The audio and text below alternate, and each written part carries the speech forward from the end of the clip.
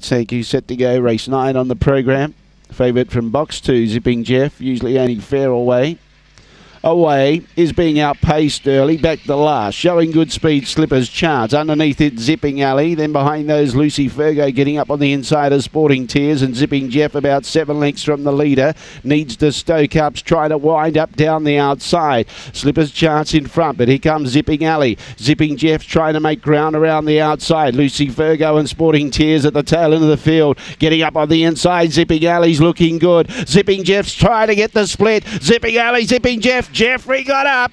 Zipping Jeff beats Zipping Alley. Third placing, it's either Lucy Fergo or Getting Tired after leading Slipper's Chance and Sporting Tears at the tail end of the field. 30 and 20 the time.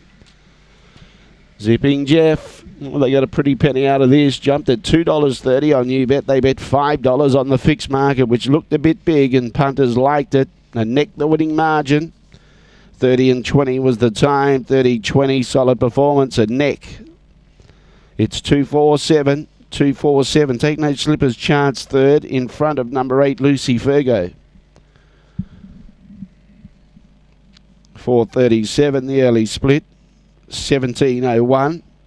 And the run home was 13:19.